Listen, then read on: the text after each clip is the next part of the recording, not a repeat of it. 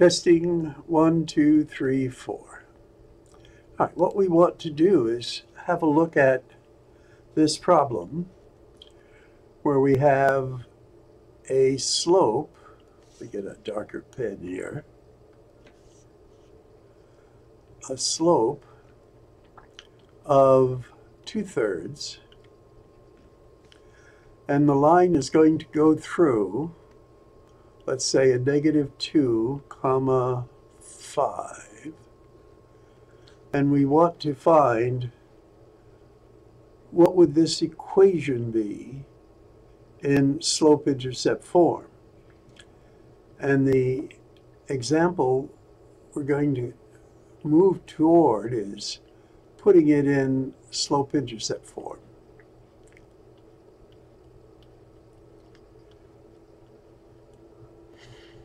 So, what knowledge do we have? Well, we could use point-slope form, but this is just another way to do it.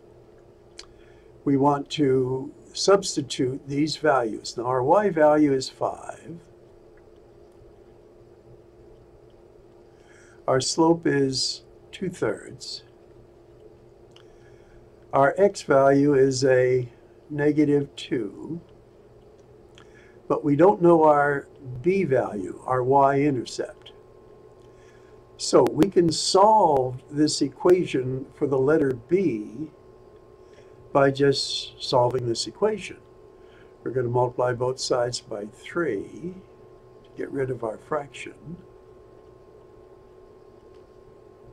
We have to multiply the b by 3 as well. So here the 3's cancel out. So now we're left with 15 equals 2 times a -2 is a -4, and then plus 3b. Now we're going to add 4 to both sides, and we get 19 equals, I forgot to put the b there,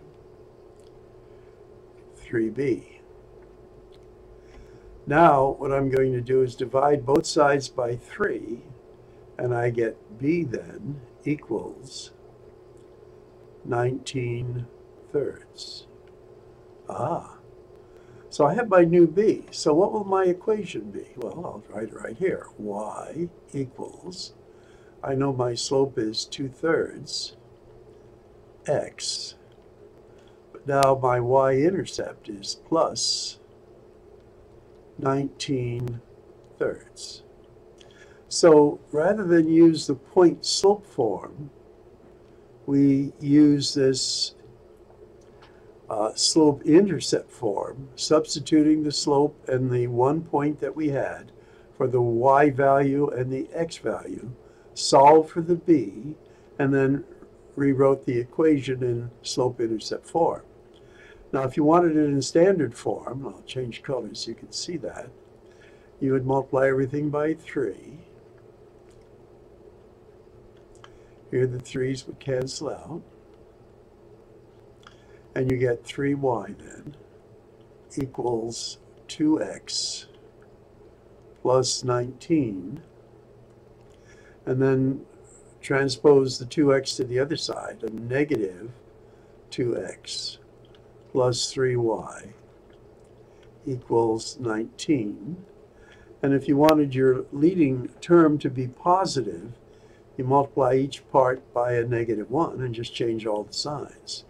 So this is 2x minus 3y minus 19. Okay, we'll keep this short here.